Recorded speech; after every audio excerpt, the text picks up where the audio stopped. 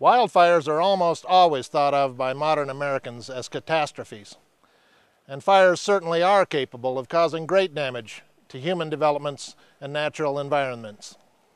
For most of us, wildfire conjures images of threatened or burned homes, blackened forests, smoky bare. That's part of the truth about wildfire.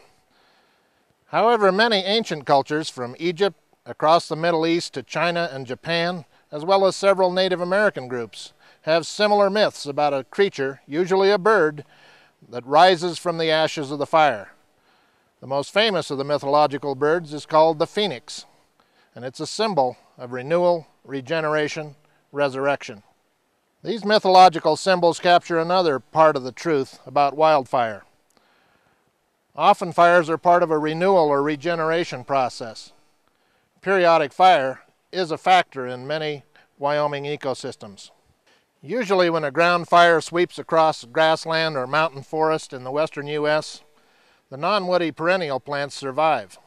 The fire's heat doesn't often penetrate more than an inch or so into the soil.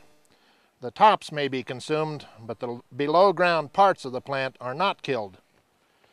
After the fire, with no dead plant material to insulate it, the sun warms the soil, and nutrients from the ash enter it.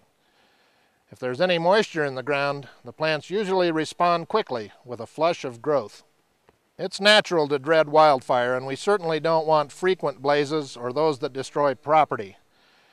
However, we may wish to season our images of destruction with some of the wisdom of the ancients, with stories of the phoenix, with symbols of renewal. The resiliency of our ecosystems in the face of major disturbances such as wildfire is one of the wonders of Wyoming. I'm Gene Gade of the University of Wyoming Cooperative Extension Service.